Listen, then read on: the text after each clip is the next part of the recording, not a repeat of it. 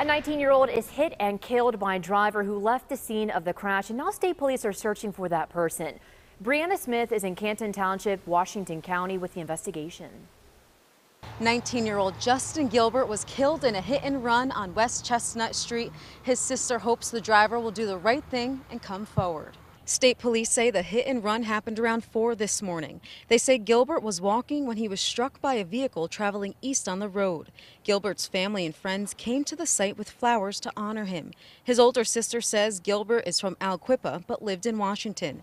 She doesn't know why he was walking in that area or where he was going, but she says Gilbert was a funny, sociable person whose goal was to be the manager of a business, and she's going to miss having him by her side.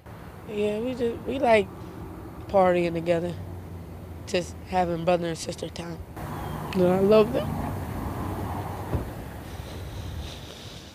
Local residents we spoke to say it's a tragedy that could have been avoided. They say drivers speed up and down West Chestnut Street all the time. They think traffic lights would help keep everyone safe. State police are still searching for the suspect. If you have any information, you're asked to call the police. Reporting in Canton Township, Briana Smith, KDKA News.